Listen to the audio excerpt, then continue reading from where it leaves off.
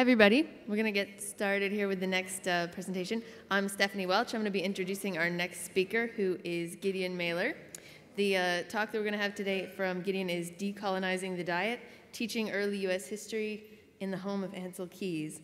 And so Gideon Mailer is a Ph.D. is an assistant professor in the history of early America at the University of Minnesota and a former Title A Fellow of St. John's College, Cambridge University. He's engaged in a project to raise awareness about ancestral health principles through the teaching of early U.S. history in a large public research institution. So take it away, Gideon. Thank you, and good morning. So I came to the University of Minnesota system from Cambridge, the home of Darwin, and you could say evolutionary health. And I came to the home of Ancel Keys, progenitor of the failed lipid hypothesis, yada, yada, yada, the 7-country study. We all know how bad that was, so I won't go into it. It was also a place where in 1954, the Scottish biologist who discovered penicillin, Alexander Fleming, came, and he was told by various members of the university that it might be great to give some of the antibiotics that he was pioneering to various animals to fatten them up, and maybe even little babies as well. He didn't think that was a great idea. But so these are some of the darker aspects of the university's history in terms of public health. But as I'm going to try and talk about today, there are also some more positive aspects.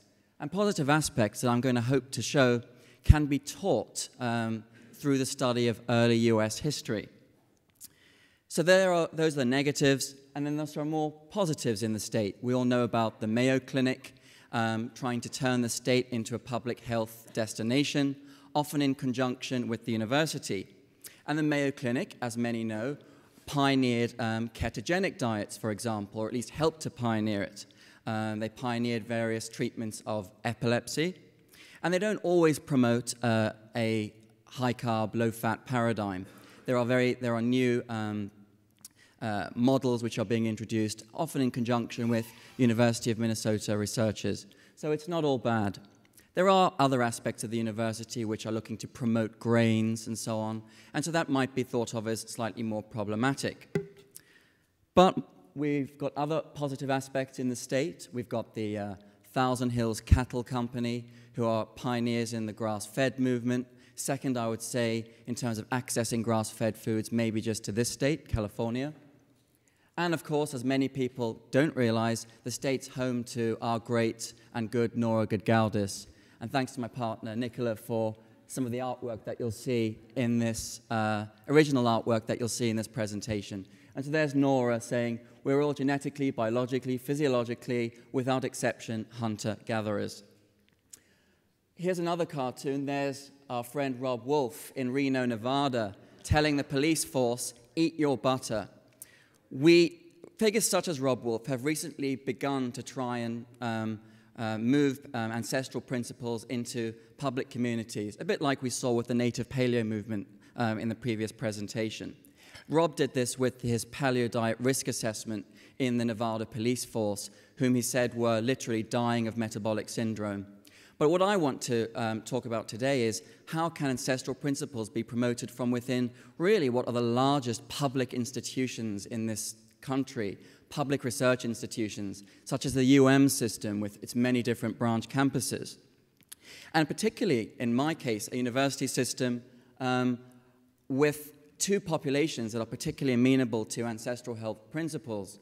Number one, Scandinavian Americans, who I'll get onto at the very end of my talk, Minnesota being more Norwegian and Swedish than Sweden and Norway, as many people know, as well as Indian communities. And I'm using the word Indian because that's the preferred use of the term amongst the indigenous communities of Minnesota. I know in other states the preferred term is Native Americans or American Indians, but I'll use the word Indian and Indian studies. And so what I particularly want to show is how, as a professor of history, I'm not a scientist, never have been, never will be, but a professor in the humanities of history, somebody who has to teach about Thomas Jefferson and the founding and the Puritans and the witches in Salem, how it's actually within a US history course that ancestral health principles might actually be promoted. Particularly a course which would be open to bio majors, engineers, historians, English literature students, pre-med, whatever, but a course in which we would look at the early survey of US history, but within that course particularly focus on Indian studies and the Indian encounter.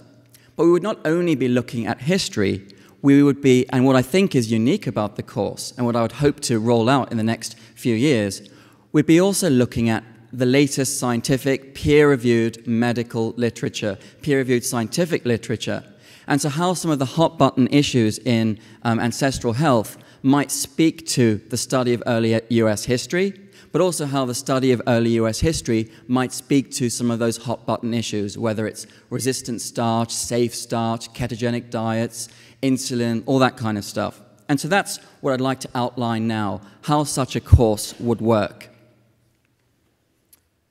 We would, with the students, we'd focus on what I would call the old thesis, and which we would partly discredit, and it's being partly discredited among scholars anyway, which is what we call the biological exchange thesis, which in a nutshell is Europeans come over to the US, to what was then continental North America after Columbus, and through the 1500s, 1600s, 1700s, Native American communities, Indian communities are decimated, we used to say, just as a result of a lack of an immunity to infectious diseases from Europe.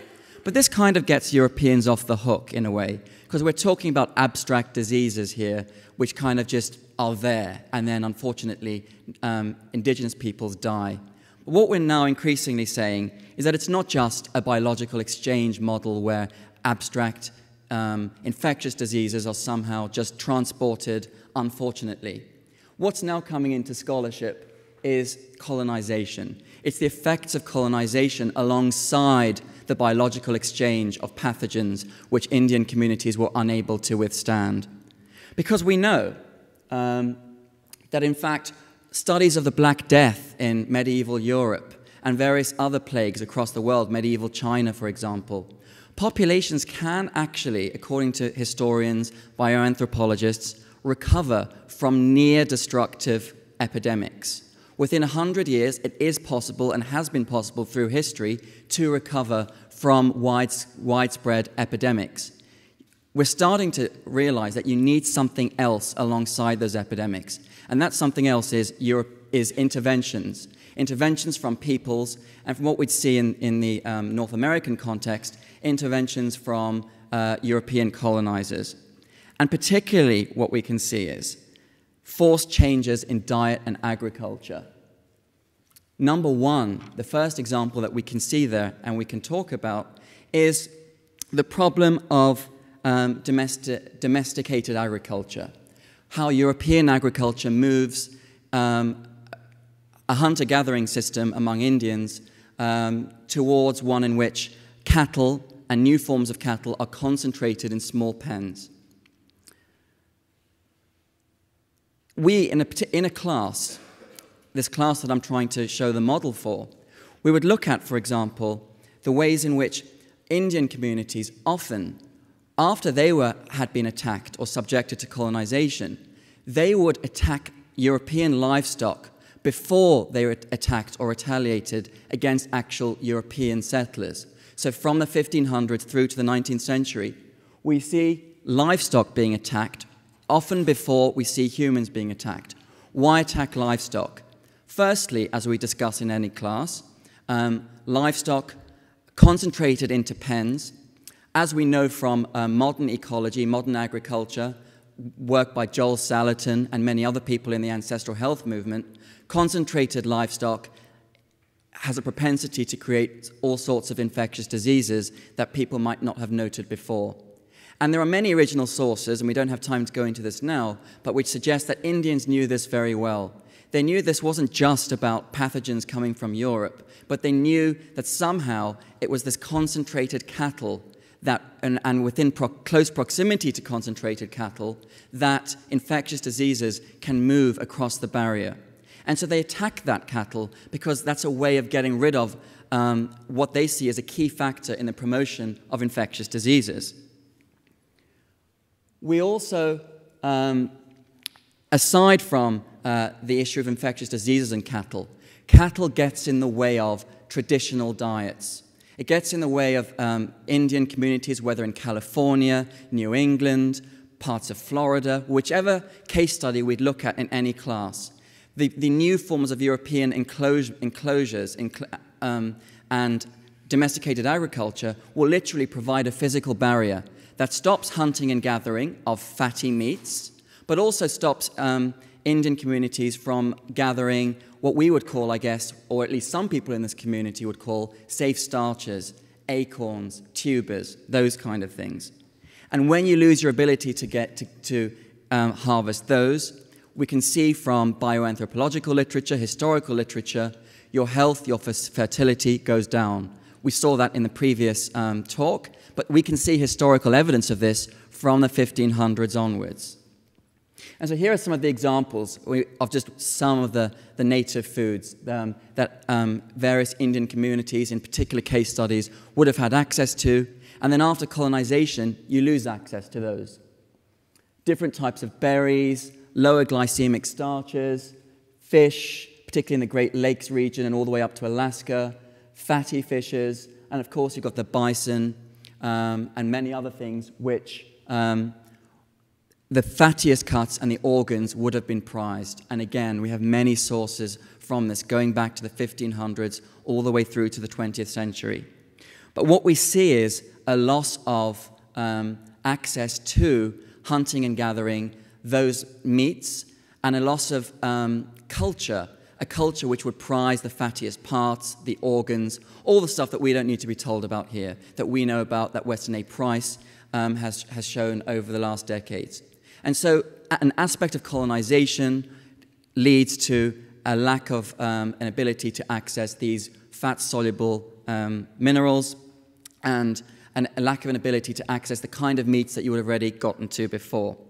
In any class, we could even look at peer-reviewed literature on what Weston A. Price called activator X, vitamin K2, and how we would have to hypothesize at this point that colonization decreases the ability of Indian communities to access K2 from things like oligon grease from fatty parts of fish eggs and many other types of foods. So here's some examples of the previous high-fat consumption which colonization reduces access to, from northern Canada all the way down to the southwest. But I also mentioned starch and acorns and tubers. We now know that many of the starches that Indians got less access to after European colonization tended to be lower glycemic. Mesquite pods in the southwest, a cereal known as psyllium or plantago, consumed by Pima Indians in the southwest. Those same substances in peer-reviewed scientific literature more recently have been shown actually to lower insulin-like properties in their consumption, or even when they're consumed alongside other starches. And so again, we would see a loss of access to these leads to a decline in health, really. And so we'd be looking at the historical case studies for this alongside more modern literature, which I think is really important. And so there's Paul Jaminet, might be happy, might not be so happy with the maize in the corner, but the rest he might be happy with in such a course. We'd look at, for example, Minnesota wild rice, which is more lower glycemic, and indigenous communities in Minnesota after colonization lost access to that. And so we'd look at the historical case studies of that alongside modern literature. And again, references to acorns raises, in my opinion, some interesting ideas with regards to resistant starch.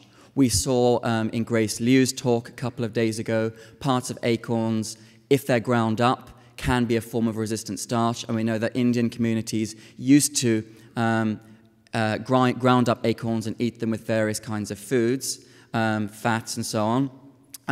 and lost their ability to harvest acorns after European enclosure and after European agriculture moves. So we could hypothesize, and this would just be a hypothesis in a class, that colonization actually literally affects the gut biome of Indian communities, a lack of resistant starch, having potentially all sorts of other kickback issues. And so we'd look into the medical literature there, but we'd also look at the history. So it's not often that acorns get mentioned so much. There'd be another sidebar that we'd look at, and which I was going to talk about, but I can't go into now, which is the whole issue of maize, which is very controversial as to whether how maize has changed over the years. But there is evidence that the consumption of maize starts to affect Indian health even before European contact, in terms of skeletal and dental evidence. But we'd go into that controversial literature also. Finally, we could talk about, for example, new research on ketosis and seasonal ketosis. How it is that colonization and the reduction of the ability of Indians in various communities to take part in seasonal hunts, how it is that that means that their ability to consume more starches in some communities in summer from fruits and tubers, what Jaminet would call safe starches, how that would often diminish once you move into winter hunts. What we're seeing is during winter, the consumption of fat would be a lot higher. And so again, you'd have to hypothesize that there could be a keto-adapted state during winter when Indians would be more likely to go on long hunts. And these are the kind of hunts that our friend Ben Greenfield's triathlon experiment has sort of simulated, i.e. cardiovascular exercise, sort of slow burn, many, many hours, but how a keto-adapted state may benefit that. And there's Ben trying to chase a deer there. But whether or not it's keto clarity is up for debate. But we would see that Jimmy might be happy with the suggestion that we could see an example of a move towards a seasonal approach to ketosis, summer starches, winter ketosis.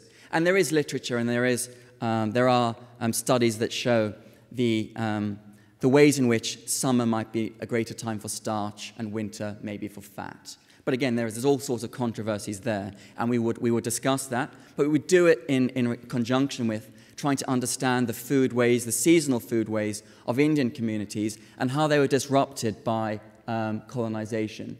And we'd look at, therefore, the seasonality of eating and the fractal nature of early human existence, as Mark Sisson likes to say. We would look at how that fractal nature was ruined by European colonization. So how the seasonality of hunting that moved from starches in summer towards keto adaptation in winter was potentially ruptured. So again, we're looking at history, but alongside other evidence. And so finally, in the last 30 seconds or so, we know, as we saw in the previous talk, that there are very important contemporary dimensions to this. We know about the high instances of diabetes and other forms of metabolic syndrome in Indian communities, who, when they return to ancestral health paradigms, health often greatly improves. So we try and understand how is it that particular susceptibility to diabetes might be understood in terms of the previous ancestral diets that were then ruptured by colonization. There are all sorts of other case studies that we go into, but I don't have time to now. The Pima Indians in the southwest, a lot has been done in that respect. Again, the advantage of the traditional diet, don't need to go into that, we've heard it in the previous talk.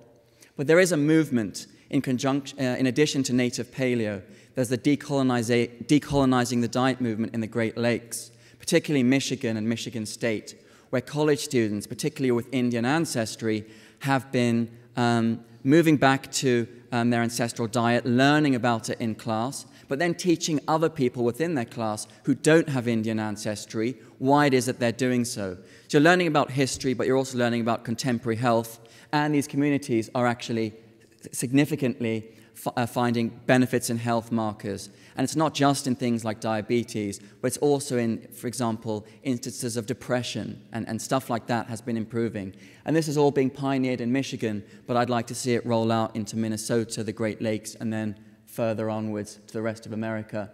And why is Andreas Enfeldt, who was here last year but isn't here this year, I don't think, why is he here? Well, of course, he's a Swede, and he's a big low-carb, high-fat kind of guy, and he is always very excited how in Sweden public policy is now getting on board with a more of a high-fat, low-carb lifestyle, albeit he might not place such of an emphasis on safe starches that I might do, for example. But he might be excited by this contemporary initiative, particularly in a state like Minnesota, where Scandinavian Americans who came over in the 19th century haven't always had the best, have always had a tricky relationship with Indians, just like all European colonizers have. It's sometimes tense, but we can see in a classroom how when Indians are learning about ancestral health principles in the conjunction of studying their own history, how Scandinavian Americans could also learn from their own students, their own compatriots alongside them. And of course, don't forget, many Scandinavian Americans take a lot of note of what's going on in their old country, and I've had many conversations. Many know about the Swedish, what some call the Swedish craze for ancestral health principles. So this is a community that's particularly amenable to this message alongside Indians. And so in conjunction, come to Minnesota. Thank you.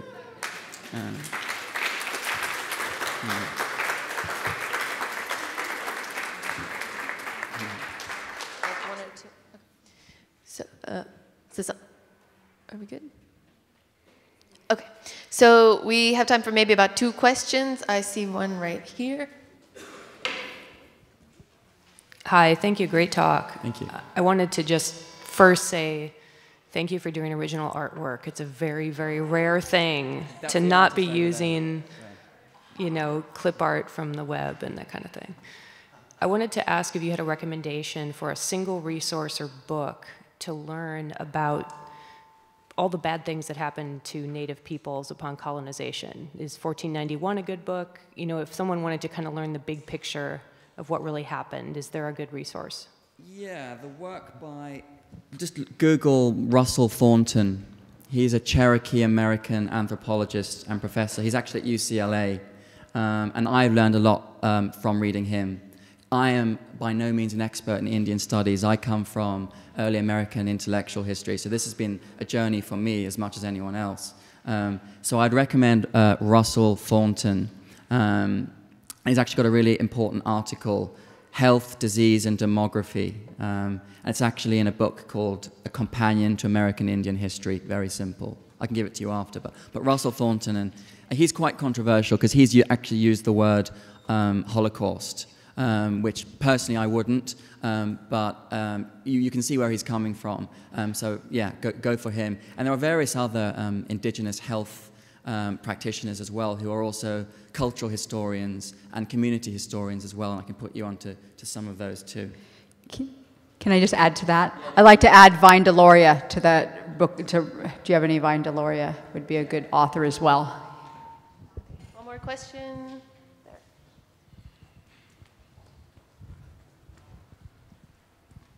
Thank you, Gideon. My question is, in your research, what specific things have maybe you found for indigenous peoples concentrating on the procreation years of people who are having children and producing the next generation? I feel like a lot of my research has been, you know, indigenous peoples put a lot of concentration on the health of new moms, dads, and children. Well, I guess again, I'm no expert on you know, breastfeeding and where all the health benefits of that, but we know that the ability to transmit nutrition through breast milk, the kind of nutrition that you're transmitting, is lessened by the move towards some of the diets post-contact. And so Indians do realize this, And we see, for example, in Indian communities in Great Lakes area and in Alaska, expectant mothers, or even when you're trying to conceive, there is Uligan grease I mentioned, and fish eggs are often highly prized for expectant mothers. And so we'd say this is because of omega-3 and all that kind of stuff. So I've seen that a lot, with the particularly focus on fish eggs in the Great Lakes. And also after colonization, a desire to try and get to those fish eggs, because you know you're not going to get stuff from other animals, such as the various mammals that you're unable to hunt or get the organs that you would be before, and you're having to rely on other cattle. And often the cuts of meat that Indians get are the worst cuts. They're the muscle meats that we all eat now, which we know aren't the good ones. And we can see them trying to mitigate that, but particularly for fertility issues. Yeah. Thank you. Thank you. Thank you, everybody.